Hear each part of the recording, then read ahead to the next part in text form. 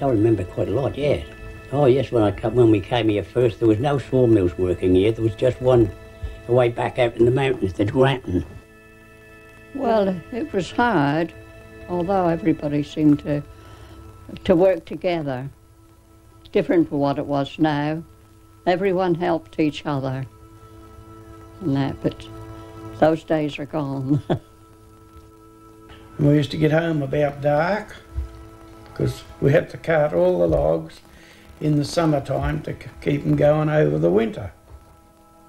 There is an old tram line going right down the Myers Creek Road, so that would probably have linked up with the... Well, there was danger, of course, but you know, you didn't take any chances with that sort of thing, you know.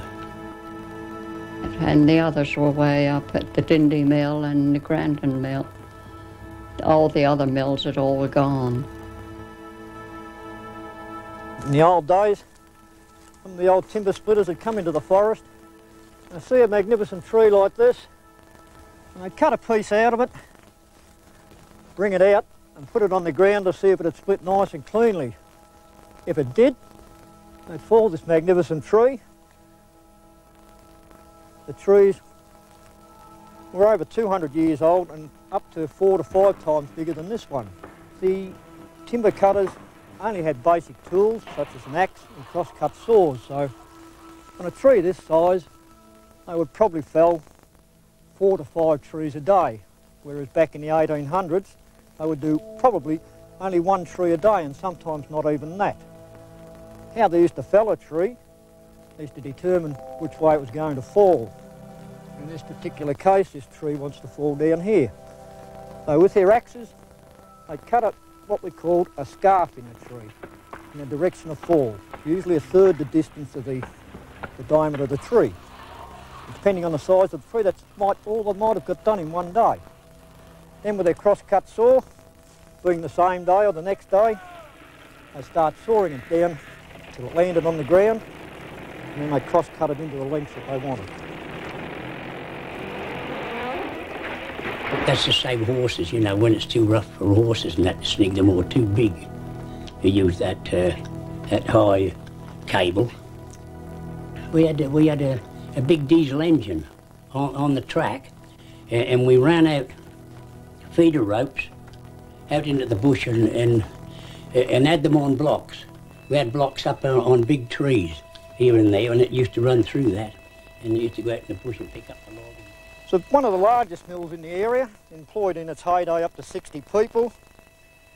We lived in the mill houses and they were pretty rough. We had 4 rooms in the first one, the fireplace in the lounge, which was good because I could dry clothes in there. And the other mills we lived on were mill houses too. The mill was actually wiped out in the 1939 fires. It was a crown fire. It was roaring in front of the main fire.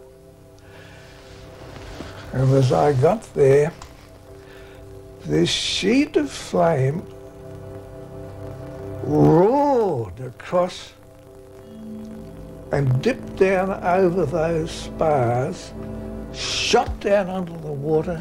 We're always prepared for bushfires when we see them all around the hills, and you think, oh, we're going to get burnt this time or not? And we'd have a case packed ready to either throw it in the dam or be prepared to get out somehow. Well, it was shocking up here, the damage it was done. Everything was silent, there wasn't a bird. Everything was just black. It was an awful time. And one of the forestry officers was burned, of course, to death, and his helper. I saw him bring them in from Tanglefoot, and he yoked them, had them all yoked up into the wagon, and he was standing in the middle with this huge long-handled whip and rawhide whip. And his team was Curly and Piper, Rock and Roan, Rowdy and Tiger. And he'd crack his rawhide would crack like a rifle shot just over the top of a hairy hide.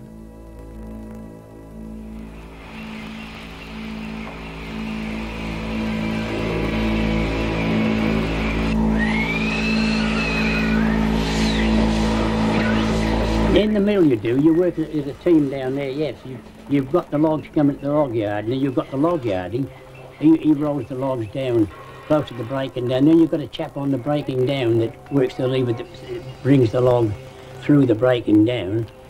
And if need be, the log yardie will do the wedging up for him. That makes it easy for to glide through. Just at the exact moment, the chap on the breaking down pulls it with a cat hook, and it comes down and it whacks onto the skids, and it comes sliding down to the number 1 bench. And from there, when you finish the flitch, the four men on that number 1 bench, they go around and they pull the next flitch onto the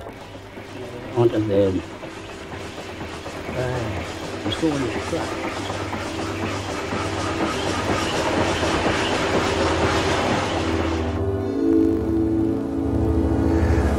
Well, this is the sawdust dump of the old Granton sawmill that is just in behind me here.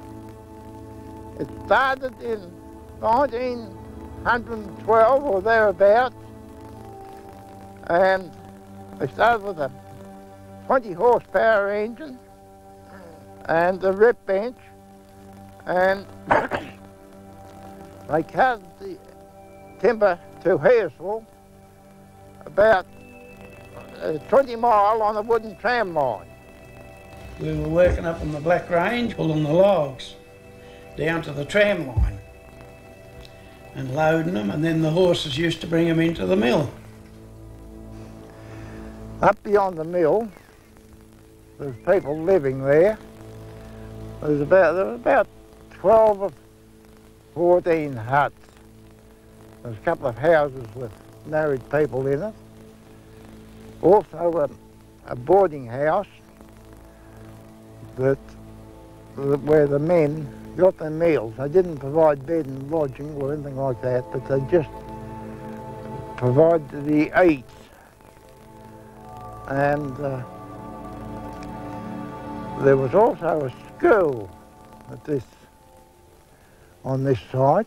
There was about 8 or 10 children at the school here altogether.